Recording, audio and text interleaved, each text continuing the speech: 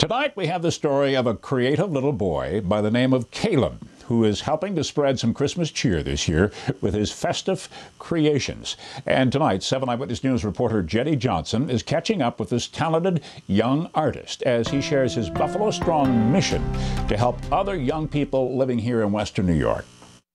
8-year-old Caleb Kabala of Amherst says he has a passion for helping other people.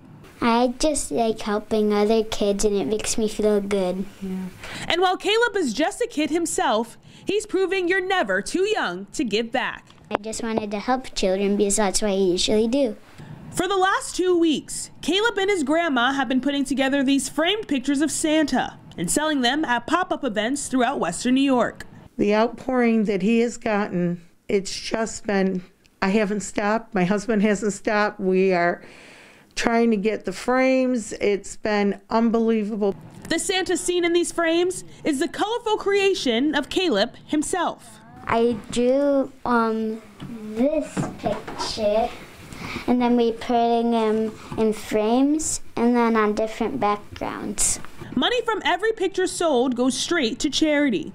This week we're going to donate to the Little Heroes. Every other week we're going to pick a different charity to donate to.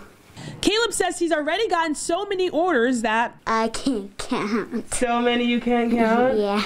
He says he plans on selling these picture frames year-round and with different themes. And his reasoning for it was simple.